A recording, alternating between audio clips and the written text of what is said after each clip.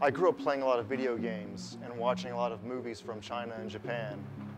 And when you watch those kind of things, you notice that there is maybe an influence from Buddhism or Shintoism or Taoism or something, some sort of Eastern religion. So I thought that I would investigate these things a little bit more thoroughly, a little bit more deeply.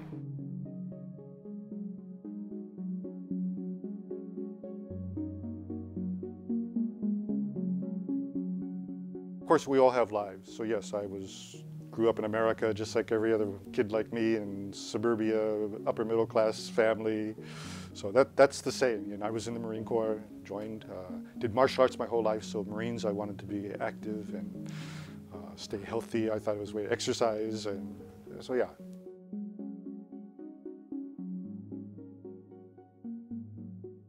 But through the martial arts, I discovered some teachers who had other practices. I feel like a lot of people my age and younger, older, a lot of Americans, we have no idea what this stuff is about. Like when you tell a Japanese person that a lot of Americans think that Buddhists go to church and worship Buddha, like Christians go to church to worship Jesus, they kind of laugh. Right. Because Buddhists don't necessarily worship Buddha. No.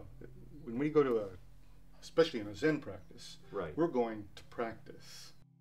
If we say a prayer or chant, we're actually just reciting the teachings.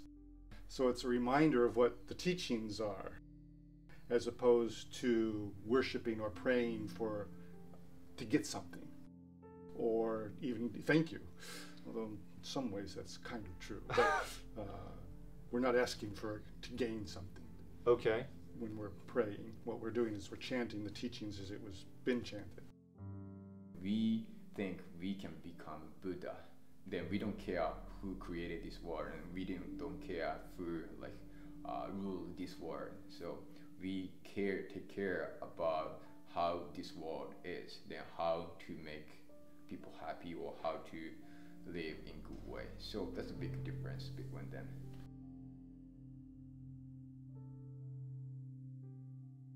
Is that supposed to change your internal state in some way? Like even just the way you think, nothing metaphysical or anything. Like what's the overall purpose whenever you chant? If you're not asking for something from God or whatever. Right. So the actual purpose is just to chant. That's it. Just to recite the teachings as they've always been recited. Now in each country, how you pronounce that changes. So the Japanese have their own way of pronouncing the teachings as they've been handed through from one country to the next. Okay. But the purpose is simply to recite those teachings. Is that kind of, and forgive me for my lack of knowledge, but is that like the kind of Zen thing where you're just supposed to be there? Sure, it's just like the sitting. We sit just to sit. We chant just to chant. We eat just to eat. As long as we keep it as one simple thing, we're doing everything within the one thing. Okay. But if you divide it into two, we only get two. Is that simplicity? Is that the point is to be simple, or I don't know if that's. I'm already dividing it up. Yeah, I think so. At that Right. point. Yeah. Okay. I think that's. Anytime we put it into words, we're in trouble. Okay. But that's what we're doing, right? Right. So what else? Yeah. That's the only choice we have. We have to talk about it sometime. Even if I go to the Zendo and I just sit, and then I say, thank you very much, and everybody leaves, that's great. Right. We're really doing the practice. Is that like a Buddhist across the board, maybe not even just Zen Buddhist, is that like a method to be happy? The original teaching, the idea was to release our suffering. Right, escaping the cycle of suffering. Right. Right? So, and that's for all Buddhists. So in order to do that, this practice that's already been designed will give us that result. But if we do it for that result, we've already split it. Okay. So it's a dichotomy. We have to sit just to sit. If we do it for the result, we've already split it. When we get there, do we have that result? We have the result simply by sitting. Every time I sit, I'm already practicing. Okay. So I don't have to practice to practice. I'm already practicing. Right.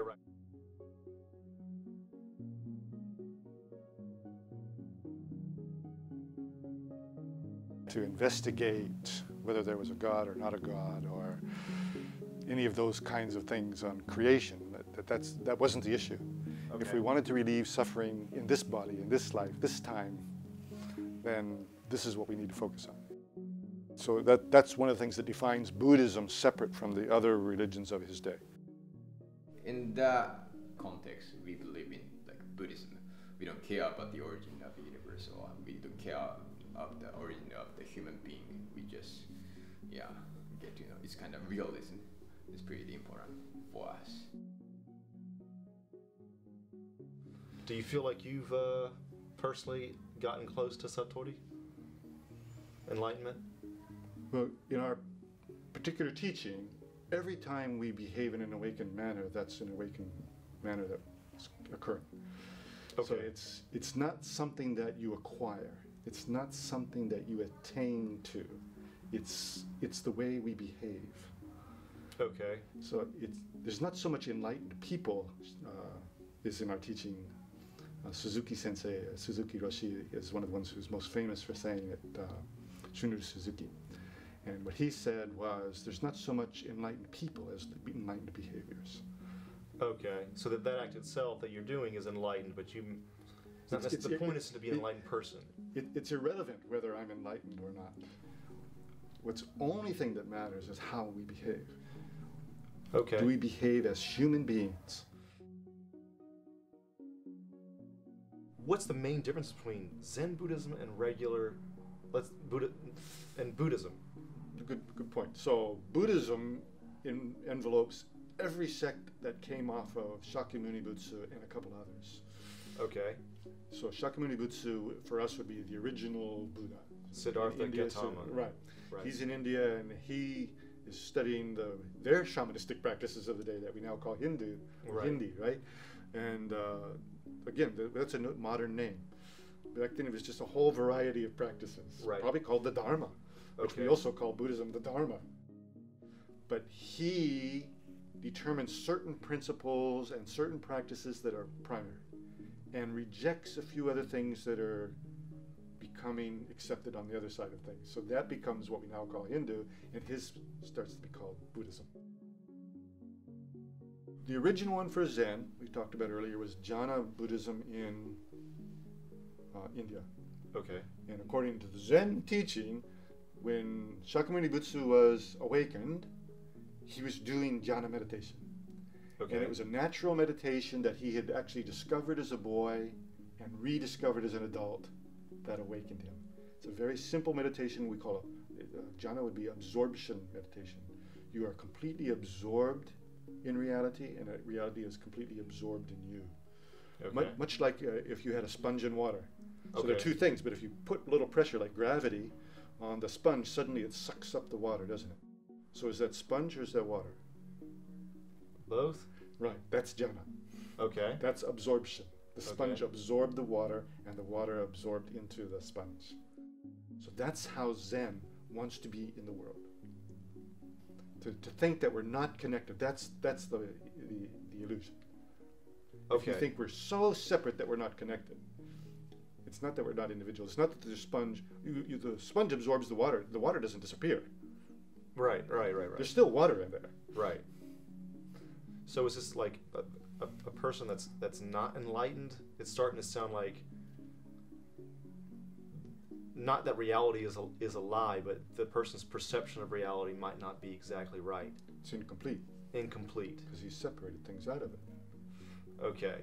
And so this is what... He thinks the sponge is over there and the water's over there. He doesn't realize that it's all connected, it's all interlinked. So I don't want to say the point of Zen Buddhism, but this is like a big focus of Zen Buddhism is to start to realize these kind of things.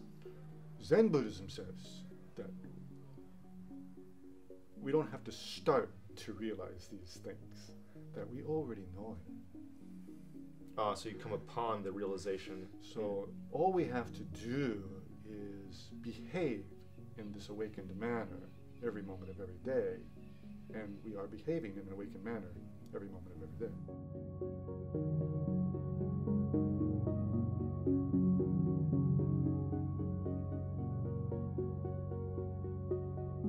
This one is probably the most mysterious. And it's the most, obviously it's the most infused with Japanese culture. What exactly, basically, most basic question, what is Shintoism? So let's clarify, I'm not Shinto priest. Okay, for sure. I'm a Zen priest, but okay. In our particular case, I have talked to several Shinto priests, and we talked a little bit about mixed, match, and merged. Right. So a lot of this is infused into the Zen training and other Buddhist training that I have.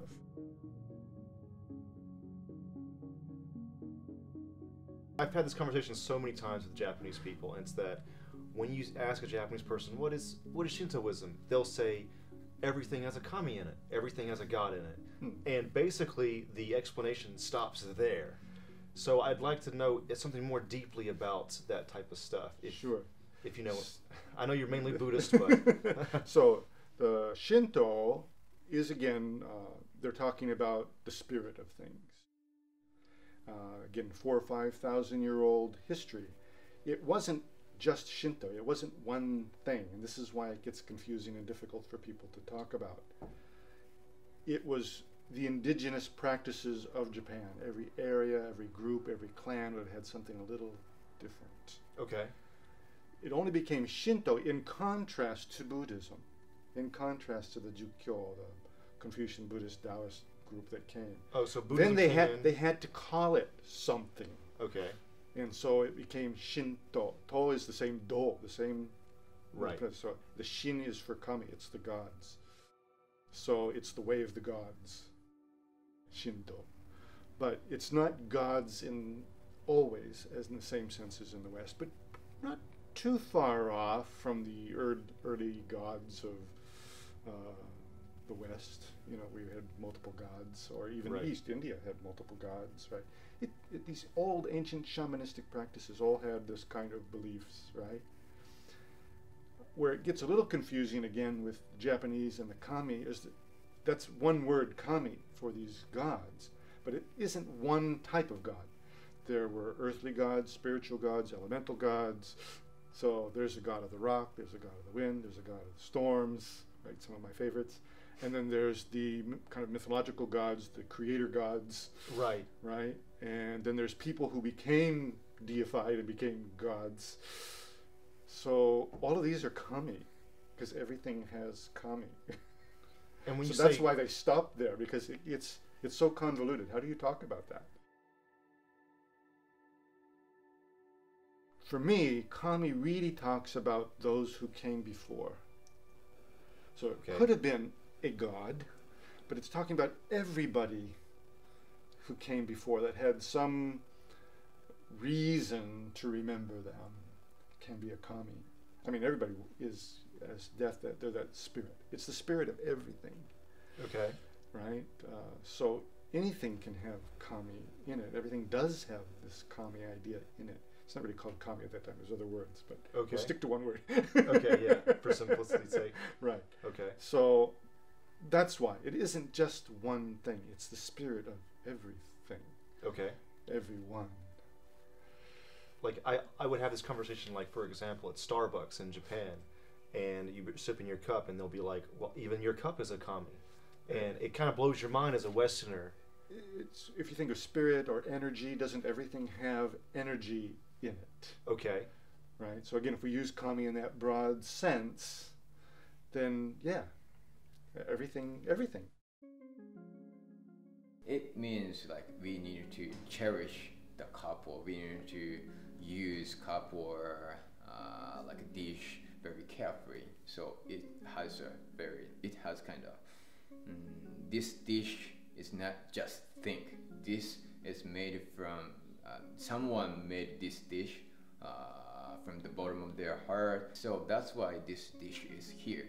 Then you can use it. So please use it carefully. Then please appreciate it in the context of dish. I think that's kind of idea, isn't it?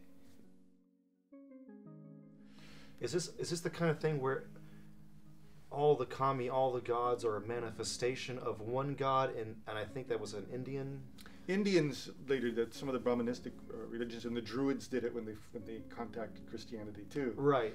They had no problem with there being a one and only God, and everything else being manifestations of it. Yeah, different manifestations. And some Hindu sects, as you mentioned, I believe, also have that, where everything's a manifestation of the single force. And in that sense, all these kami are manifestations of the whatever that single force is that. Under Shintoism. Right, under Shintoism, back to Shintoism. Okay. That that is infused in everything.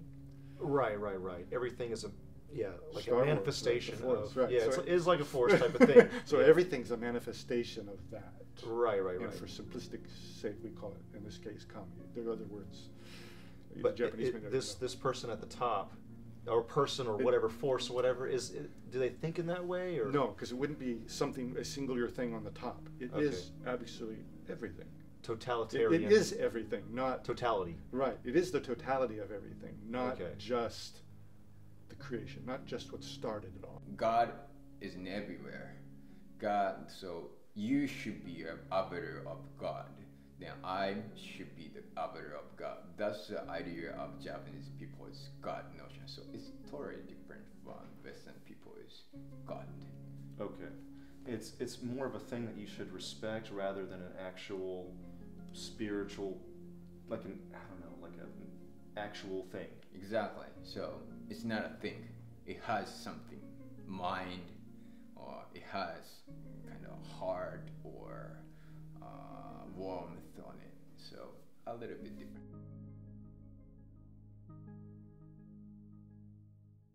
This heavenly kami, like Amaterasu and Inazuma, and I think one more that I'm forgetting right now, they're probably the closest to like an Abrahamic religion type of deity. Yes. Amaterasu not so much, because that's the sun god or sun goddess. So Okay. that's an elemental kami. Okay. But the others would be mythological gods of creation that created Japan, created the Japanese people. Okay. And it depends on how you read it. They created the world, but they talk specifically about Japan. So to them, probably Japan was the world. Right. Yeah, for sure, especially at that time. Right. So that's the way it's written. They don't define whether it's the whole world or Japan so cleanly like we would. Okay.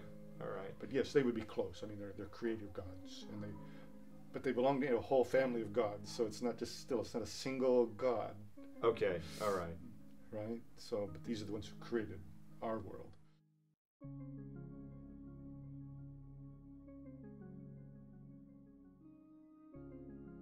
Conservative Shintoism, Shinto people might believe in that, like the original universe are like Izanagi, and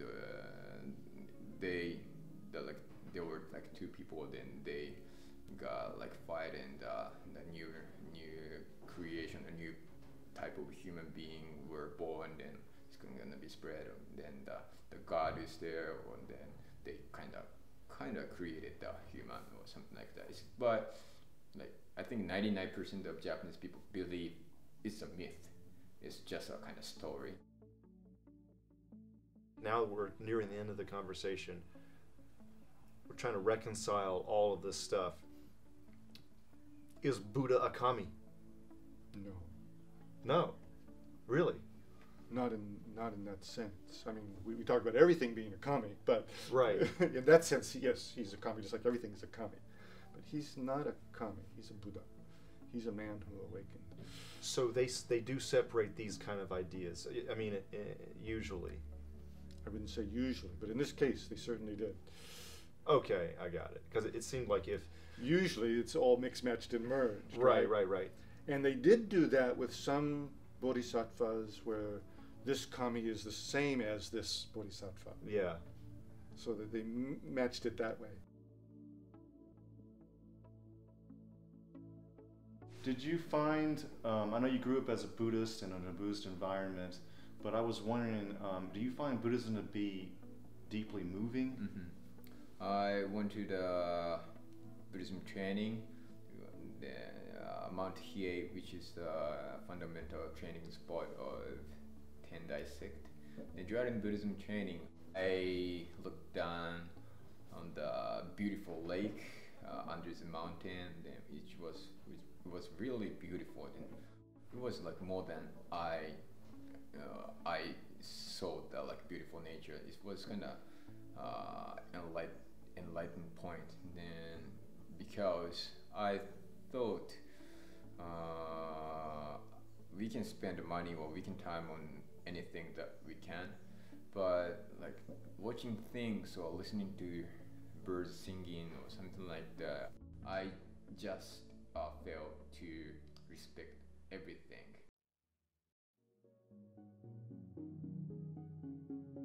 I think most important part is just to live our lives sincerely, whether we're a Buddhist or a Christian or a Jewish or a Muslim or Hindu or whatever we choose. We know what good behavior is. Let's live like that. Let's help each other as interlinked human beings. Whatever we choose, to really live it sincerely. For almost all of those include things like no harming and no lying. More importantly is living as a human being, a real, sincere, true human being.